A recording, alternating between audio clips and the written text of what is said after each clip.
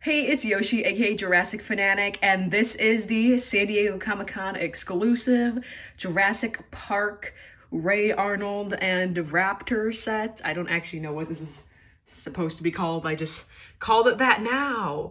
But this arrived at my house a while ago, but I haven't been here to receive it. I think it came, I want to say a month ago, and I'm just now getting to take a look at it.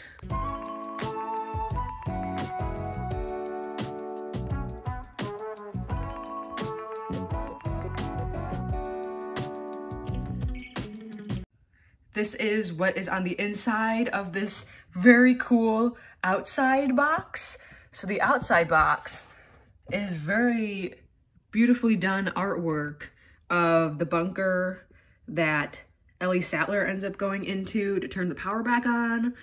Very nicely done artwork with blending and shading and whatnot. Yeah. I'll just let you take a look at it. It's a really pretty outside box, almost better than the actual thing itself. You can see the fence and the greenery. And then on the back it says, what happens to Ray Arnold in his final scene? After shutting down Jurassic Park's power system, he lends a hand to help turn on the circuit breakers, but he isn't seen again, at least not entirely. Warning, this toy produces flashes and may trigger epilepsy in sensitive individuals. Big dummy yikes. Here's the other side of the box. More greenery and the fence looks delicious. And then, hold on, here's the bottom of the box. Why am I doing this so challenging? Okay. Conforms to the safety requirements of ASTM F963. There is the product number. And then the top of the box also has a continuation of the artwork with the Jurassic Park logo. Okay, enough of the outside box. I just want to show you that.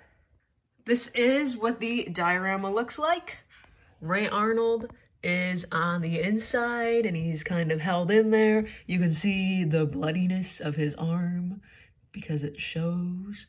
And then this little stand, which is where all the lights and sound comes from. And then this crouching raptor, because Mattel knows how much we love this raptor sculpt. There's a magnet at the top of this, so when you close it, it simply shuts, which is very nice. And this is basically the same artwork, but without the fence in the front, because it's like you walked in. So now you're in front of this bunker area. And the sides are simply just the side of the bunker. So it's just all gray and then more of plant life. And then the top is gray too. And then the bottom also has the product number and the same stuff that the top has. And it also has this thing, which is where you like pull the string out to get the batteries to connect and then the thing works. This already was pulled out though. You didn't have to do it. And then now when you release the magnet, it's going to talk. So, yeah, let's just watch that happen. Hold on to your butts. I like that it looks like lightning inside. I think that's super cool. My one complaint is I wish you could have the light feature work without him talking, because me personally, I don't really care for Ray Arnold. I don't know what the big deal about this guy is. But it's a San Diego Comic-Con exclusive, and the diorama looks really nice, so I was gonna get it for the sake of the diorama, which is why I'm not unboxing it, because it looks nice like this.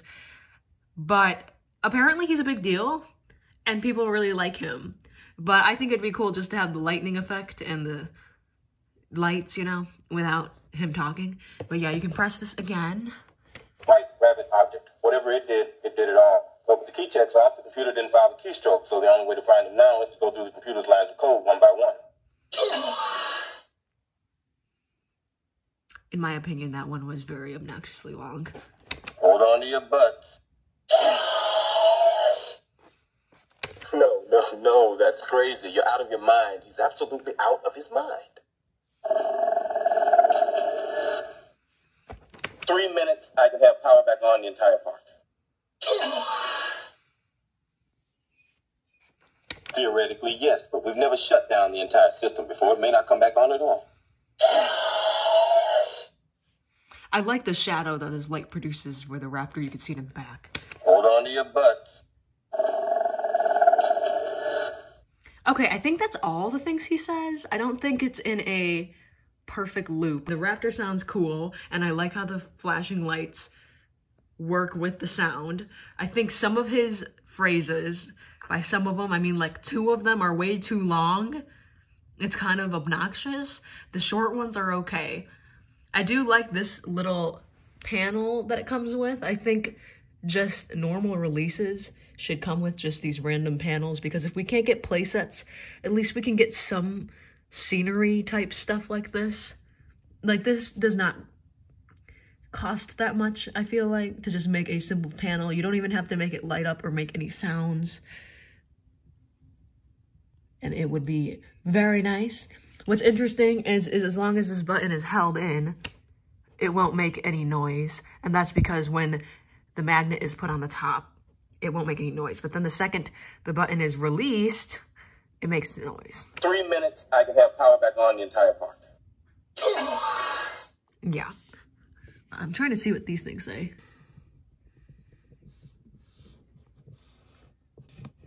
There's that, and here's him in better lighting.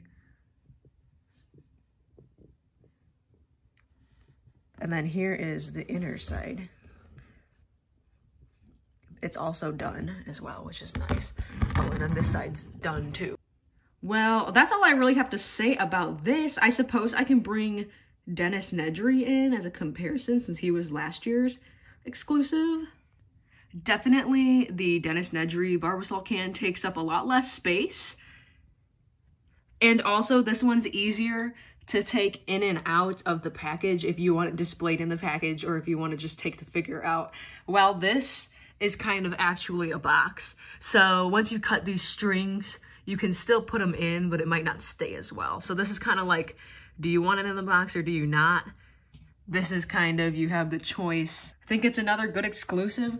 I don't think it costed too much. I want to say it was maybe the same price as Dennis, which was around $30 or something, which you're paying for the really nice artwork as well, like the very extra packaging.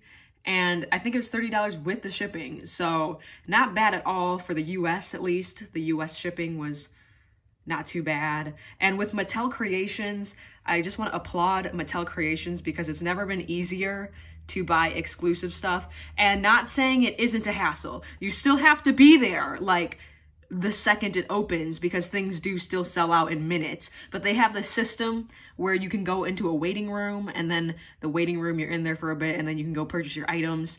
I had once where something sold out on me, but for the main part, 90% of the time, I'm able to get what I want, as long as you're there the second it opens, which is kind of annoying, but it is definitely better than times they've tried to sell things on Big Bad Toy Store or whatever that other website was. Whatever I bought Dennis Nedry on, I think was an absolute hassle. I forgot what website that was.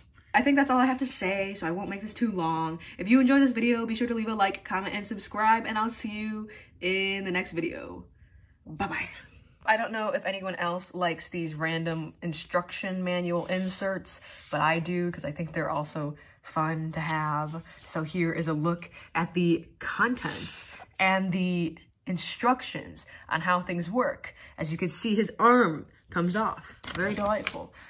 And it shows how to take it out, which I don't plan on taking it out, actually. I think I'm just gonna leave it as it is. And here is the tons and tons and tons of different languages saying that this product is safe and stuff like that.